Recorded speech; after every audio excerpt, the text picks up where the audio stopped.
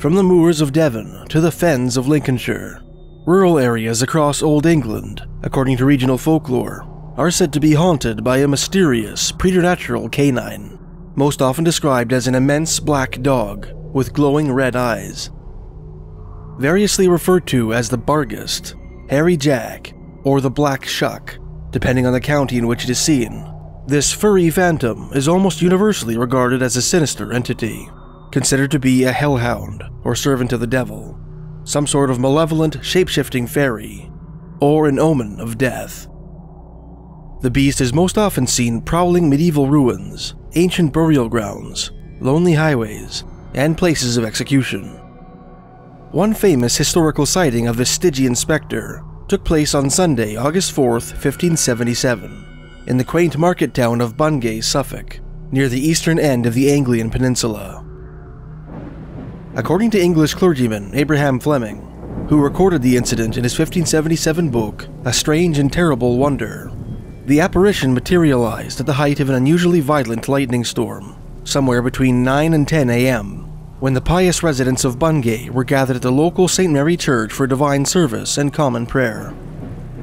In the middle of the service, while the church shook from the force of the tempest, a flash of fire erupted in the middle of the nave, out of which sprang a ferocious black dog. Many members of the congregation were convinced that Judgment Day had arrived.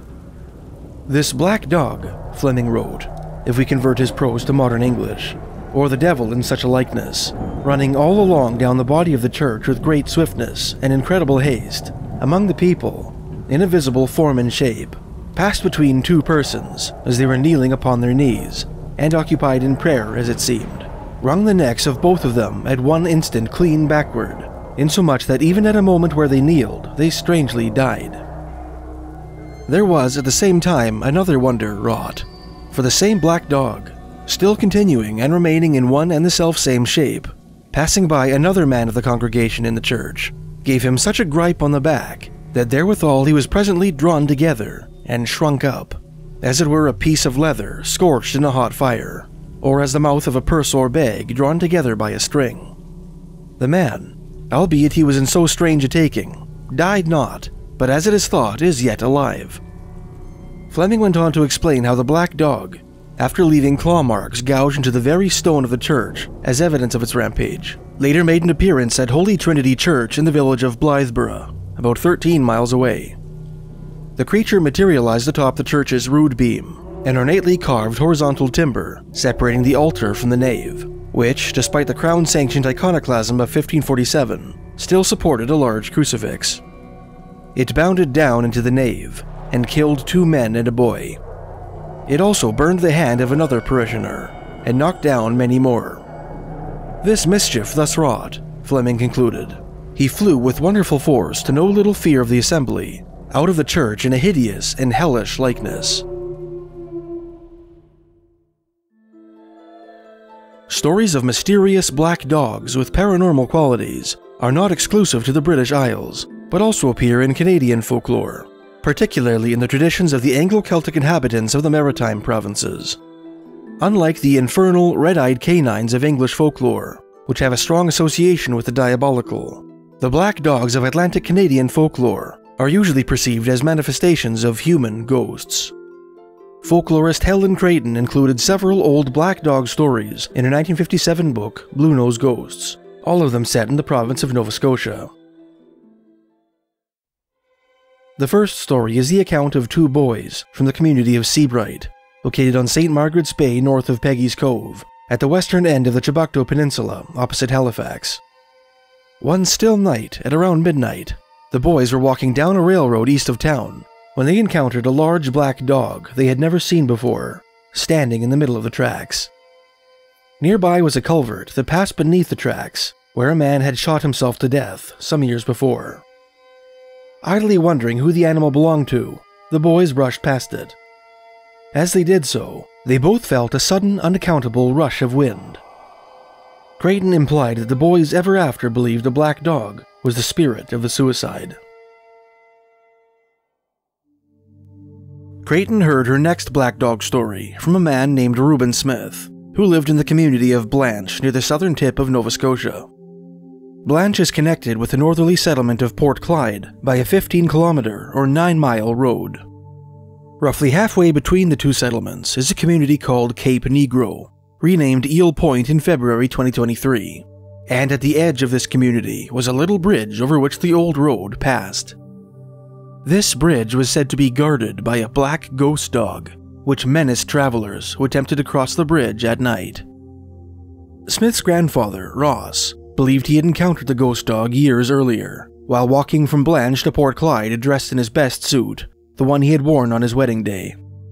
After passing an old house near the bridge, the black dog appeared, standing defiantly in the middle of the road. When Ross attempted to edge by, the dog attacked him and tore his clothes to ribbons. He saw the same animal a second time, while driving his horse and wagon one dark and dismal day past the forested area which Smith referred to as Eli's Woods. It didn't stop him, he said, but it bothered him, and he never knew what to make of it either. Other ghostly black dogs were said to haunt the community of Scotsburn at the northern end of Nova Scotia, Potter's Hill in the community of Victoria Beach on the Bay of Fundy, not far from the historic settlement of Annapolis Royal, in the Birch Cove district of Bedford, just northwest of Halifax, and in a house in the village of Elgin, New Brunswick, located at a historic crossroads. One of the last and most sensational black dog stories in Blue Nose Ghosts is the tale of John Obe Smith, an elderly man from Glenhaven, just north of Seabright. "I seen something over here one night coming home," Smith told Creighton. "I seen a big black dog coming towards me, and his eyes as big as 2 fists. I went to fire at him, and the rock went right through him. I threw another one then, and it disappeared altogether. By this time, I was pretty scared, and I was only young. Anyhow, I took to me heels and ran. There was supposed to be somebody killed by an Indian years before, and this was its ghost. Lots of people saw it about 75 or 80 years ago." Although most black dog stories from Nova Scotia portray their shaggy subjects as the manifestations of human spirits, there are at least 2 such tales from that province which have the same diabolical overtones as their older English cousins. One of these tales appears in folklorist Mary Fraser's 1932 book, Folklore of Nova Scotia. "The old people," Fraser began, "believed that the devil often assumed a bodily shape, sometimes that of a man, oftener that of an animal, in order to do his work more effectively. There are many stories to illustrate this belief." Fraser went on to explain how, at Antigonish Harbour, on the northern shores of the Nova Scotian peninsula, there once lived a man who was overly fond of the bottle. One day, this man traveled on horseback to the southerly town of Antigonish, accompanied by his friend Dan. The treacherous bridle path along which they traveled passed over the North River Hill, amid whose rough, tree-clad slopes, Fraser wrote, ghosts loved to wander when night closed in. Fortunately, the travelers reached their destination before such specters were astir, riding into Antigonish just before evening. There they parted ways, promising to meet up the following afternoon so that they might accompany each other on the return journey. When Dan and his bacchanalian companion failed to return to Antigonish Harbour by evening the following day, Dan's mother grew uneasy. Something must have happened to them, Fraser wrote. The horses might be frightened by things on North River Hill. Then there was Paddy's Hollow, where they said more than one strange sight was seen, and it was very near the burying ground besides. Fearful that the travelers might have had a run-in with one of the phantoms of the trail, Dan's mother asked her nephew, Alex, to look for them. Alex found the travelers with little difficulty, and ascertained the reason for their delay as soon as he set eyes on them. Before leaving town, Dan's companion had indulged his appetite for rum, and was now in dreadful shape, and could hardly stay on his horse. Incidentally, they had also picked up a third unwanted traveling companion along the way, a large black dog, which lurked in the darkness behind them. Although Dan and Alex tried to drive the animal away, it obstinately refused to leave them, trotting at their horse's heels like a hairy black shadow. Loath to bring the drunk man back to the home of his poor widowed mother, the travelers took him to the home of Alex's parents, making sure that the black dog remained outside, as they quietly stole in through the back door. What was their horror, Fraser wrote, to see that, notwithstanding their precautions, the big black dog had passed through the closed doors. Upstairs he came, making for the room where the man lay. But in a room at the head of the stairs, Alex's 2 little sisters were sleeping, and the dog could not pass their door. All night that dog went up and down the stairs, and Alex knelt at the bedside of the drunken man and prayed that he might be spared, for death seemed imminent. His prayer was heard. In the morning, the dog disappeared, and the man came to his senses. His friends told him of the terrible night they had spent, and of the great danger he had run. He was so much affected thereby that he reformed completely, and died a good death some years later. Story told by the niece of Alex. He himself told it to her. Another demonic black dog is said to haunt Nova Scotia's famous Oak Island, the site of Canada's longest-running treasure hunt. Legend says that in 1795, 3 local boys found a large circular depression in a clearing in the trees on the island's eastern end. Over top of the depression, known thereafter as the Money Pit, stretched the strong arm of an oak tree, from which depended a rotting block and tackle. Having grown up on tales of Captain Kidd's legendary buried treasure, the boys began to dig, touching off a search for a mysterious treasure that has cost millions of dollars, directly claimed 6 lives, and lasted nearly 230 years. Although Oak Island's many treasure hunters have not yet, as of the penning of this piece, recovered the hoped-for motherlode said to lie beneath the surface, they have uncovered, among other things, a supposed booby trap, quantities of coconut fiber, pieces of parchment, a large flat stone inscribed with strange symbols, and fragments of human bone, carbon dated to the late 17th century, all buried deep beneath the surface. In addition to its enigmatic treasure, Oak Island is said to be a hotspot for unexplained phenomena. Throughout the centuries, treasure hunters have reported an inordinate amount of equipment malfunctions on the island, many of them involving mysterious surges of electromagnetic activity. Ghostly figures, phantom lights, and balls of fire have been seen on the island, and blood-curdling shrieks have been heard emanating from the island's triangular swamp at night. One of the island's eeriest spectral residents is a ghostly black dog with fiery eyes, which writer Darcy O'Connor referenced in his 1978 classic, The Secret Treasure of Oak Island. According to some, O'Connor wrote, this creature with blood-red eyes that glow like hot coals is nothing less than Satan's own watchdog. Others contend that it is the ghost of a ship's mascot, left behind by the original depositors. Hannah Dauphiné, who lived on the island in the early 1930s, claimed to have seen it several times lurking around Smith's Cove. Another woman, a relative of island resident Anthony Graves, was once startled by a dog as big as a colt, which disappeared into a wall of solid stone on the north side of the island. Harris Jowdry, who lived into his 90s at Martin's Point on the mainland, spent the first 10 years of his life on Oak Island.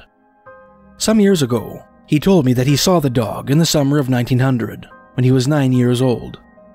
As Jowdry recalled it, he and a couple of his friends were walking past the Money Pit one evening, and there was a dog sitting at the sill of the boiler house. He watched us till we were out of sight. It was a pretty big dog, with some black and white on him, and we knew there was no such dog on the island. He was never seen before, and we never saw it again after that. We were scared, I tell you.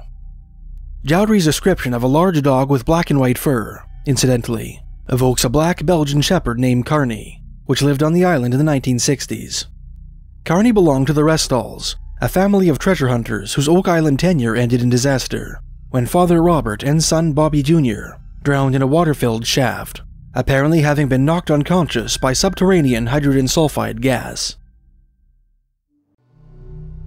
On the subject of the ghost dog of Oak Island, and Robert and Bobby Restall's somewhat mysterious deaths, it is perhaps worth mentioning the disturbing experience of Jimmy Kaiser, the daring Mi'kmaq laborer who retrieved the Restall's bodies from the shaft. In late 1965, about 4 months after the tragedy, while dozing in the Restall's old shack on Oak Island, Kaiser's sleep was interrupted by the sensation of suffocation. According to his son Farron, who told the story to journalist Randall Sullivan, who in turn published Farron's statement in his 2018 book, The Curse of Oak Island, Dad said it was about 11 or 12 o'clock. He said, I had a little fire going. I put some wood on the fire, and then I lay down on the cot and closed my eyes. And apparently he fell asleep. And he said, I woke up, and I couldn't breathe. And he said there was 2 of the biggest red eyes you would ever want to see, looking right into his. And the whole body was covered with hair, tight and curly black hair. He said that was all he could see, because the whatever it was holding him down by his arms and had him pinned so tight he couldn't move. But then it smiled at him and said, don't ever come back. My dad said when it let him go and disappeared, the whole building shook. According to Season 4, Episode 3 of the TV series Drilling Down, a companion to the more famous History Channel series, The Curse of Oak Island, which chronicles the ongoing Oak Island treasure hunt. The following morning, Kaiser found that he was covered in bruises, one pattern resembling 4 fingers and a thumb.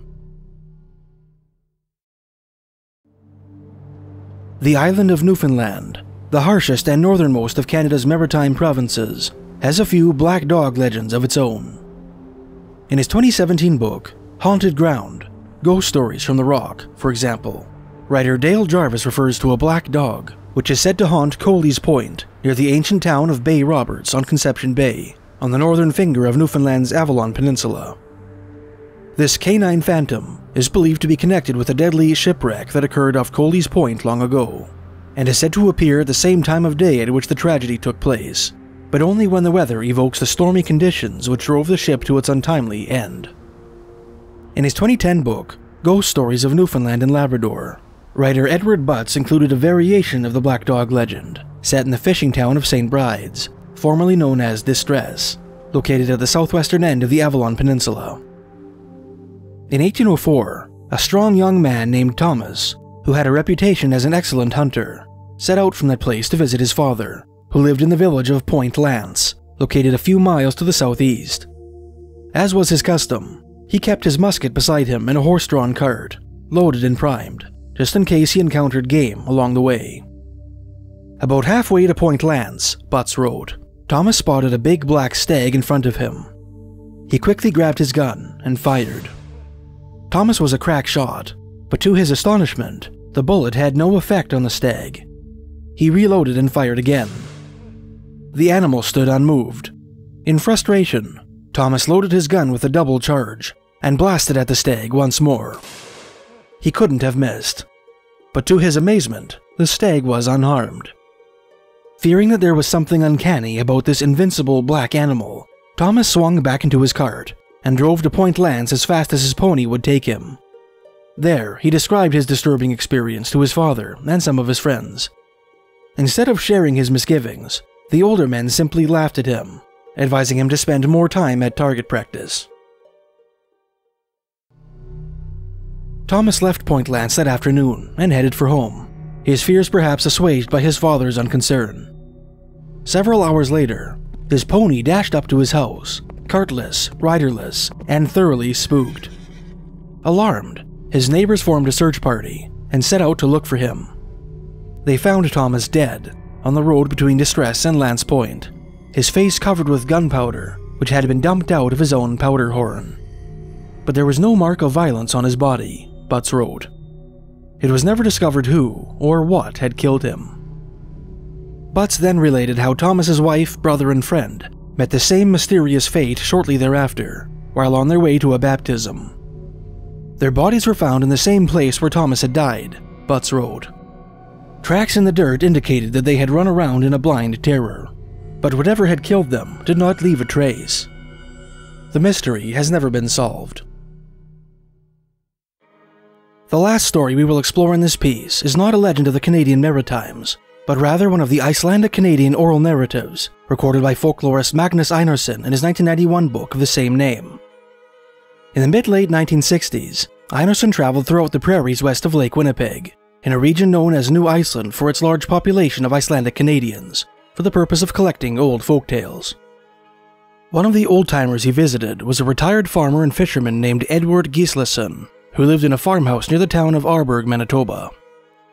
Gislason told Einarsson that one of his friends, many years before, had an unusual experience while working for a farmer in the Greysir settlement, between Harbour and the rural community of Riverton.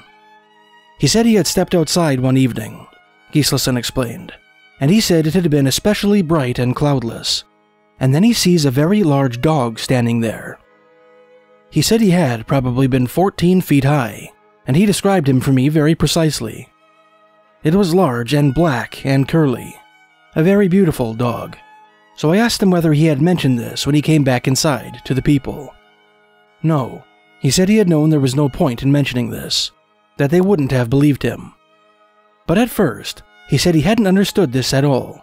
But then the farmer told him that he had shot at one time an extremely large dog from out of the window, and that it was exactly in the area where he saw this dog.